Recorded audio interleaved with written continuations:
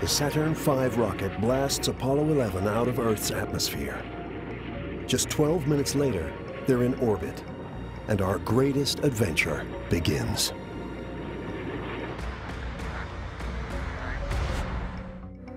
It's one small step for man.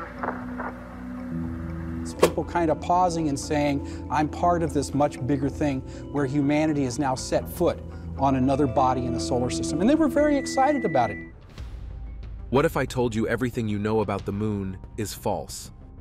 Over 50 decades ago, humans reached an outstanding milestone in space exploration by successfully landing on the moon.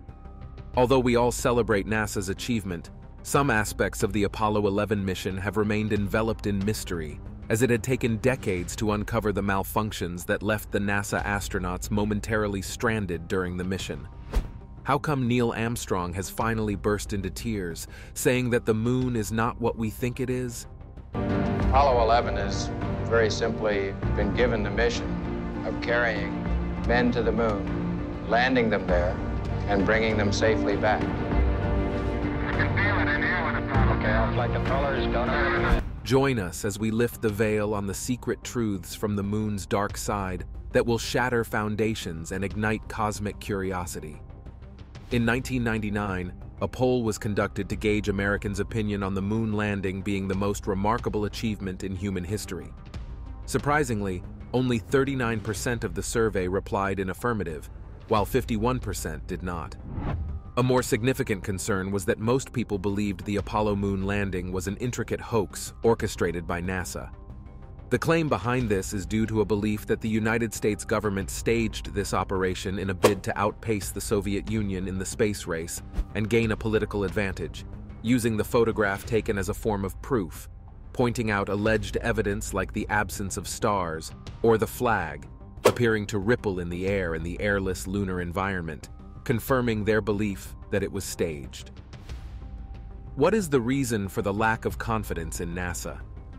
We cannot generally blame the people, as this suspicion stems from a lack of transparency by NASA. Adding to the complexity of the situation, Niel Amstrong, a key astronaut involved in the mission, has made intriguing claims that the moon holds more secrets than what we have been led to believe. He says that the nature and characteristics of the moon differ from all that we have been told and led to believe. These revelations have sparked curiosity, intensified discussions, and chaos, leaving us in the cusps of a potential scientific paradigm shift. Let's look into a few essential contexts necessary for this news. For centuries, the moon has fascinated humanity with its natural beauty and mysteries. Long before the advent of advanced astronomical observatories and telescopes, our ancestors were fascinated by the celestial wonder with limited equipment. Exploring this wonder and curiosity, they diligently observed the moon's phases, studied the duration of lunar eclipses, and knitted myths around its influence.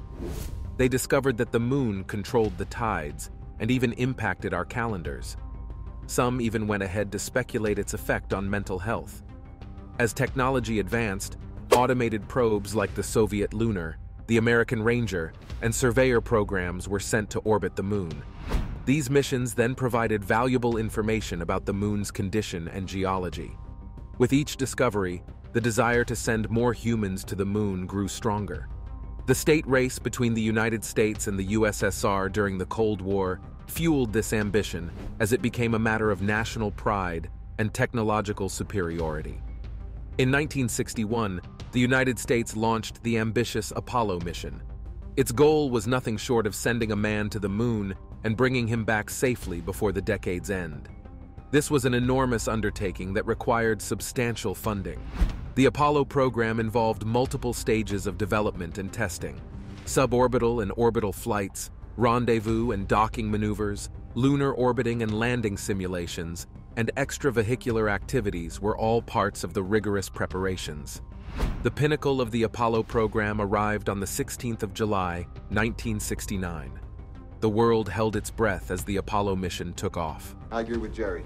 Use the moon's gravity, slingshot them around. No, the LEM will not support 3 guys for that amount of time. It barely holds 2. I mean, we've got to do a direct abort. We do an about face, we bring the guys right home right now. On the 20th of July, 1969, 2:56 GMT, Niel Armstrong's famous words, "One small step for man, one giant leap for humanity," reverberated as he became the first man to walk on the moon. Soon after, Aldrin joined, and for 2 hours, they explored the moon, after which they planted the flag and reunited with Collins, who stayed back in the ship to manage the undocking process system monitoring, a pivotal juncture as the lunar module separated from Columbia. He safeguarded the command module. He was keen on observation. As Columbia orbited the moon, he took valuable photos that contributed immensely to lunar understanding. Burdened beyond the technical, Collins bore a psychological weight. He was also the mission's linchpin, connecting Earth to lunar exploration. Any misstep could have brought danger to the crew and mission. Often described as pivotal, Collins' insight and reflection offer insight into how the journey transformed him and the world at large. At the point where he is left alone, he is usually referred to as the loneliest man alive. However, he views this experience as serene solitude and not stark loneliness. The loneliest man alive. In 1966, Collins embarked on his first spaceflight as the pilot of Gemini 10 alongside John Young, a fellow pilot. During this mission, they performed 2 rendezvous with other spacecrafts, and Collins conducted 2 spacewalks. Initially, he was slated to be part of the Apollo 8 mission, but had to undergo surgery, which prevented him from participating. However, he was later reassigned to the historic Apollo 11 mission, making him part of the crew that would make the first ever human-crewed moon landing, which is an extraordinary achievement. Aside from the listed assignments he handled, he relayed the photographs and lunar observations to mission control in real time. These observations provided valuable information about the moon's compositions and were instrumental in advancing our understanding of the lunar terrain. One aspect of Collins' duties carried a weight that surpassed all others. He was also acting as the intermediary between the moon and the Earth, recognizing that in the case of unforeseen circumstances, he would be the only survivor. Collins's precision and professionalism contributed mainly to the completion of the Apollo 11 mission, holding the distinction of being the first person to experience the profound solitude of the moon's far side. This solitude allowed him to see the Earth with fresh eyes and appreciate its breathtaking beauty. During his time in space, he observed some unique signals that seemed to originate from sources beyond our world, which left a lasting impression on him.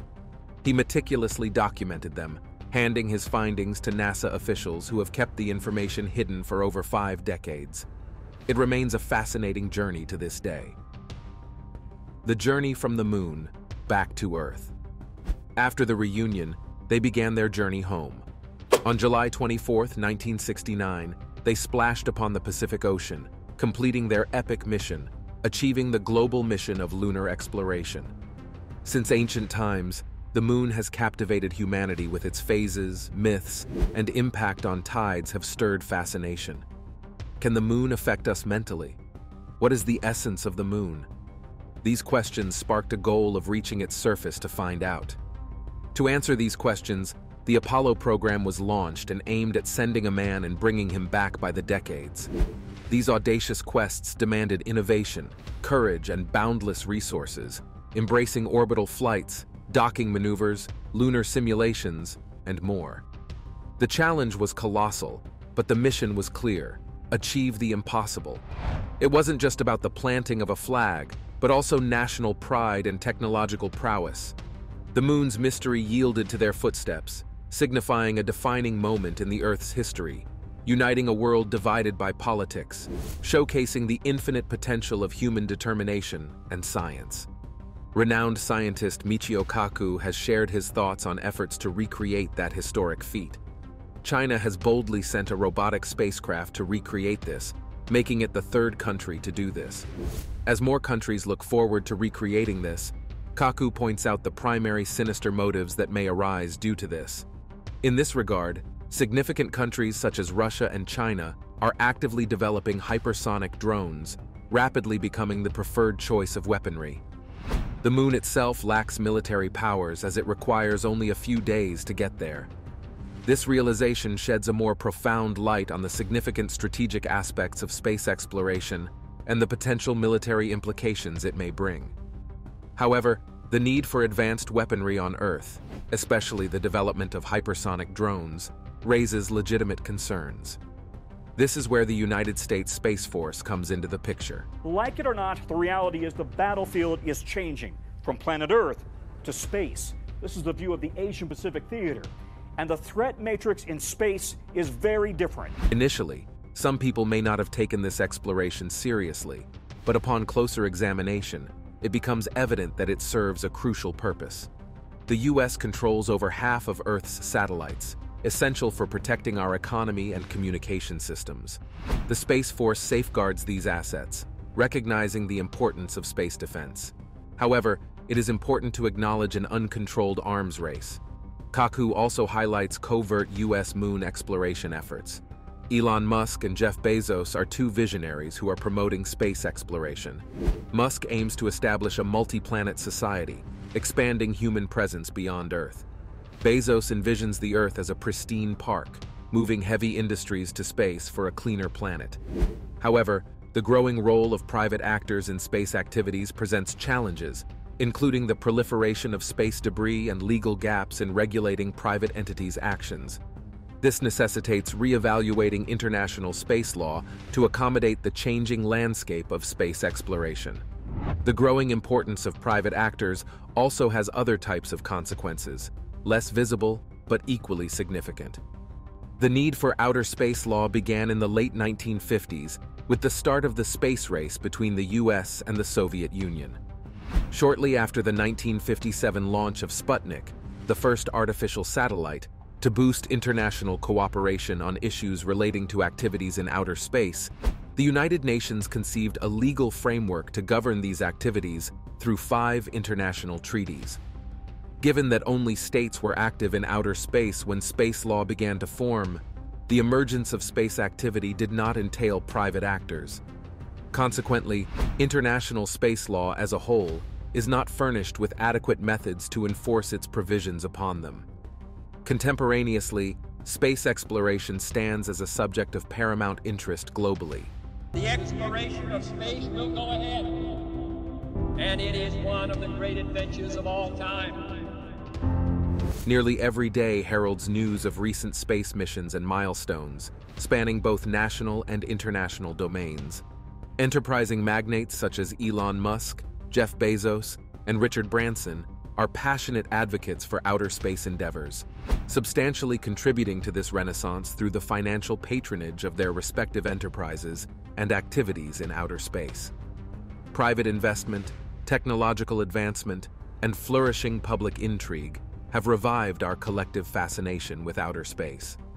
Many nations actively participate in space endeavors, primarily enhancing their rudimentary communication and navigational capacities to stay on a date with neighboring regions. Adversaries are at the vanguard of developing technologies that challenge U.S. and allied space systems and services. The diminishing costs of space launch services have underpinned a high proliferation of entities propelling objects into space, enabling numerous nations to acquire sophisticated technologies and strengthen their domestic space industries. The increased commercialization and affordability of space technologies signify that satellites are no longer the exclusive competence of a select framework of space adventurous powers. Presently, over 50 countries and multinational organizations claim to or are actively engaged in operating space-based assets. The area on the farthest part of the moon is known as the dark side. This side receives sunlight just like other parts of the moon. But while there has been a lot of exploration of the moon's near side, the dark side tends to be left out. Nevertheless, the moon's dark side has several characteristics that set it apart and make it especially interesting. One notable attribute of the dark side is that it is mainly shielded from radio signals that come from and go back to Earth. This is because of the moon's rotational movement relative to Earth's. With this unique trait, the moon's dark side is an optimal spot for radio astronomy and unobstructed space explorations. There is little to no terrestrial interference here, which means that the region can serve as an optimal location for anyone looking to do any exploration. Photos of the dark side of the moon that have been taken and shared with us also show that the region looks considerably different from the body's nearer side, and appears to have more craters than the closer side, as well as the much more rugged terrain. We should also note the fact that the South Pole Aitken Basin, one of the most notable impact craters on the Moon, is located on the dark side as well. This region holds a bunch of topographical significance, offering a window into the formative history of the Moon, as well as the forces that shaped it into what it is today.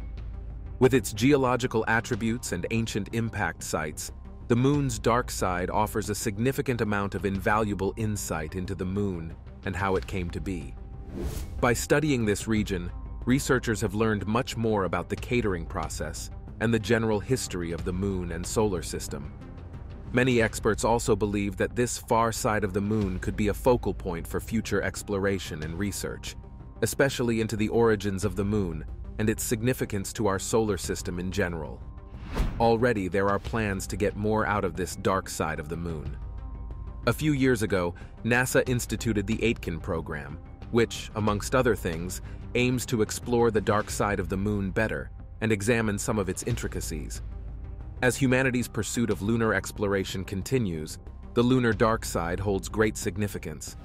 This is the part of the Moon where Michael has slipped into, and instantly, communication was cut off, confirming that the Moon's dark side does cut off all radio signals from and to the Earth. Interestingly, this was one of the first instances of radio silence, where someone is left in a complete state of being unable to communicate with anyone else. He eventually ventured out of that region and claimed that he was beyond relieved to be able to establish communication lines with his base back at home. As for the dark side of the Moon, there have already been some developments with that region and its accessibility.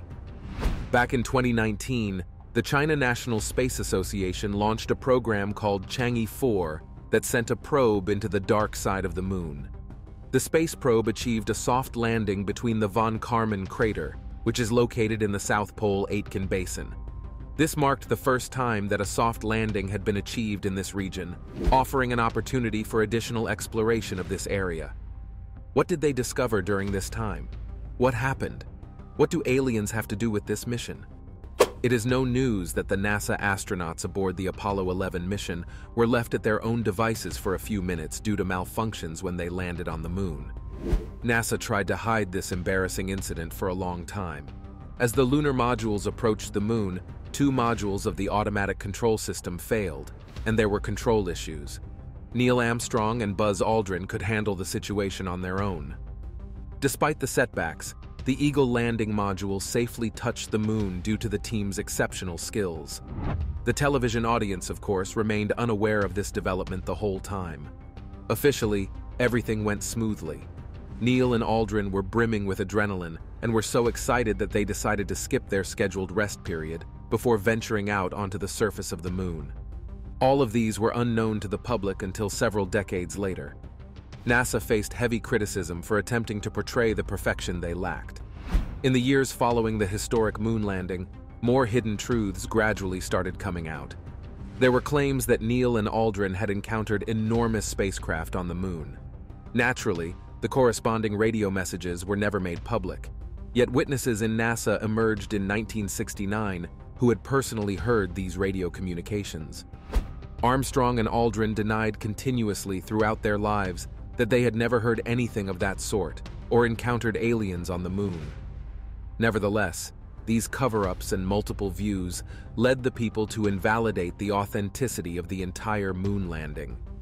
People began to consider the possibility of extraterrestrial bases on the Moon and even treaties with aliens. Dr. Ken Johnston, who worked as a civilian astronaut pilot with NASA during the Apollo landings, and Grumman Corporation, the manufacturers of the lunar mobile that brought the trio to the Moon. Due to his remarkable time at NASA, he was compelled to break the silence after he retired from active duty. All of his confessions are astonishing. Johnston claimed he had access to a vast collection of photos and data revealing anomalies and unusual structures on the Moon. According to the witness, these images provided evidence of artificial constructs on the Moon's surface. He had witnessed how NASA deliberately withheld these images and information, manipulating the photos released to the public to conceal the anomalies. In a bold and rather ridiculous move, Johnston managed to save some pictures from being destroyed, preserving them for future generations. Incredibly, his confessions went beyond the existence of artificial constructs, but proceeded to secret space programs and alleged agreements between the US government and extraterrestrial races. One such agreement is called the Edward Agreement for the Preservation of Humanity, which took place on February 20th, 1954, between President Dwight Eisenhower and a race known as the Greys. Some sources even claim that the US president at that time granted the Greys permission to regularly abduct and examine individuals on the condition that they would be safely returned with their memories erased. To further prove this fact, there have genuinely been reports of worldwide abductions, consistently involving tiny gray aliens, taking people aboard in their spaceships. These victims, if they eventually recover and remember, may be immune to the memory erasing. Stay traumatized, as it is almost impossible for anyone to believe them. The next time you think you saw an alien, you probably might have. Allegedly, the past president also shared technology with the aliens and permitted two of their ambassadors, Krill, who is said to be a reptilian creature from the Dragon constellation, and Drod, who is reportedly a Zeta Reticuli, to reside permanently on Earth. After all of Johnston's findings, he was made to believe that ancient civilizations or extraterrestrial beings may have previously inhabited the moon. Ingo Swann saw the aliens on the moon and reported this in his book Penetration, which he released in 1998. Swann asserted that his role in the mission was to remotely view the moon's dark side, specifically to investigate the possibility of alien presence. Initially, these claims sounded fictional. However, in 1996, the CIA began releasing documents relating to the Stargate project, and Swann's participation was confirmed. He elaborated that these beings were constructing something on the far side of the moon. According to him, the aliens were not friendly. The late disclosure of this information was because he was forced to remain silent for up to 10 years, the first watch on the moon. A fellow NASA employee, Mike Massimio, knows a secret about that legendary mission that few others do, and Neil deGrasse Tyson pressed him on it during a recent Star Talk podcast. Mr. Tyson, during the session, talked about owning an Omega watch and the Stephen Hawking Award for Science Communication, being only a year old. He also spoke about how the award had introduced him to Omega watches, and that Omega was the first watch on the moon, chosen by NASA. NASA had gotten all the premier watches, such as Rolex, Breitling, and all the top watches of the day, and they put them all in black boxes, scrambling them. Mr. Tyson explained how Omega was chosen as the first watch on the moon. He added that they shook, baked, heated, and radiated them, and at the end of the experiments, the Omega still had the correct time. So Omega is our watch, and the brand still milks that today with their advertising. How interesting. Mr. Massimino then revealed he was wearing the same watch as the one Armstrong did half a century prior. He stated that he was wearing it. They had the Omega watches on the shuttle, and it was explained to us how they won the competition, as it was the crystal that was almost impenetrable. You could do whatever you wanted, and it wouldn't crack. In 2009, Mr. Massimino claimed space fame after becoming the first man to tweet from the cosmos. In the future, the speculations report that NASA may enforce lifelong confidentiality for mission participants. The mystery surrounding the moon landing is very intriguing. Did Swann and Michael see something on the dark side of the moon? Is the moon an alien spacecraft positioned near our planet?